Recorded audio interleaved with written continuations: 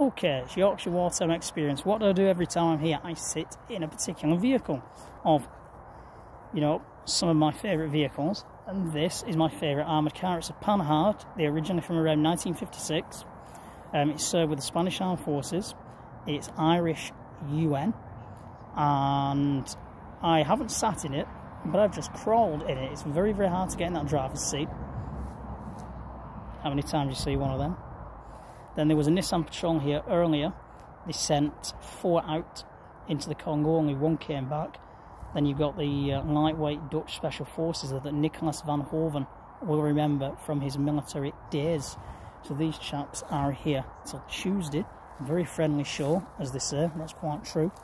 And it's only an hour and a half from the port of Liverpool for them. All like war and peace, so why not? So Andy is having a fantastic life today. Yeah, what can I say? Saw the girlfriend yesterday and then in there today. So yeah, fantastic. We'll see what happens next weekend and of course bank holiday. Now I'm going to have a head up and have a quick look at that YWTE. Whether there's anybody with it, I don't know. And see what's what. Have a good one.